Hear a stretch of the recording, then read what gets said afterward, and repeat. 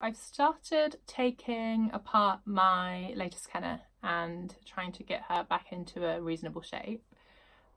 This would be a really long video, so instead I've split it into different videos, and this is the first part, which is me tackling her hair. I don't know, trigger warning, there are scissors involved. I am going to cut some hair off. Please don't be too sad. It is my doll. And just if it does make you sad, remember that I spent my money on it. It's not yours. So this is what our latest Kenner is looking like. We can see she's a little bit of a mess. She's got a fair amount of scalp melt, which is going to make this hard to prise off. So I'm going to go in with a scalpel and a crochet hook. The scalpel I'll use to slice off any scalp melt that I can't tease away. And the crochet hook I'm going to use to tease away any of the hairs that are stuck into that scalp melt, because I want as minimal breakage as possible. The inside of a Kenner has a few pegs on the hard cap, and these usually snap with age, but on this one they're all intact. So what I'm doing is I'm using my scalpel to snap the end of the peg off so that I can use my crochet hook to hook in through the hole and release the scalp from the hard cap. The rubber scalp itself has some holes that the pegs of the hard cap go through, and then these slot into the main body of the head.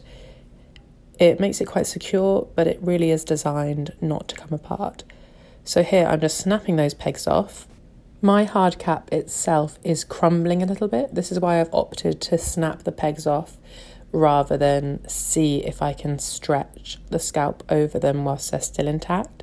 I don't want to put any pressure on or bend my hard cap. As we can see here, it is crumbling apart a little bit. So I'm going to continue my way around the scalp, using a scalpel to snap the pegs and using a crochet hook to release the scalp from the dome.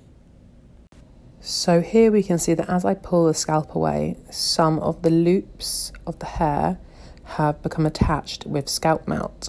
So my camera actually dies here, but what I did to release them was I just cut off a sliver of the plastic that was attaching them so that they remained intact with a little sliver of plastic stuck to the inside of the loop. I did this instead of just cutting them, because if you cut them they start to unravel and then you have to secure them, and you won't notice a tiny bit of missing plastic off of this part of the doll. I went in and secured any loose plugs by tying a knot. With locked and looped hair, what keeps the hair in is the tension of the plug in front, so you need to make sure that if there are any gaps, everything has been knotted and secured before brushing, or else the hair could come out. You can see that I start by just brushing the very ends of the hair, and then once that is nice and combed through, I move slightly further up the hair. This is because I don't want to put too much pressure on this, because I'll end up ripping the hair out, and if you stretch the hair as well by pulling too hard, that creates additional frizz, which is not what we want. Once it's all brushed through, you can see it's a little bit frizzy here. I'm going to wash this, I'm going to let it dry, and then I'll work on it further. It's got a little short bit here, but I'll use a crochet hook to pull that back through so that that remains on the inside of the scalp instead of being visible on the outside. I washed the hair in washing up liquid to remove any of the dust and grime that had built up over the years, and then I use my hair straighteners to go over and straighten the hair. So I'm going to separate the plugs out and do them kind of row by row. I've tied up half the hair here just so that it doesn't get in the way. I'm using my crochet hook to separate it out, but you really could use anything. And I'm going to use my hair straightener to go over it. I highly recommend doing a test strand on a little piece of hair first to find out if your hair straightener is too hot. This is a variable temperature straightener, and I'm doing this on a very low heat. I would not recommend this on a high heat. You will melt the hair off. So I'm just going to continue around the head, straightening the hair. You don't want to pull too hard because you don't want to stretch any of the hair. We're just opting to straighten it. And then the very frizziest bits right at the end that just aren't going straight at all are the only parts that I will trim off. I've sped this part up massively so as not to bore you, but it's quite slow progress, just working my way around the scalp, making sure that it's all nice and straight. The first cuts I'm going to do are just to cut off the very, very end frazzled parts that are very, very frizzy. I'll do this first so that before I decide if I want to cut it into any kind of style at the end, I know that I've left myself with the maximum amount of hair possible. So now that I've been through and straightened all the hair and trimmed off the frizzy ends, if you're like, what is this patch here? Why is it green? Is it a highlight?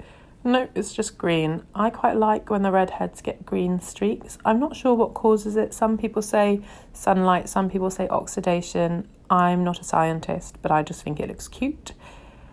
The haircut is quite uneven, so I'll see what it looks like on the doll. So we can see here with it popped on that part there that was really matted is much shorter than the other side.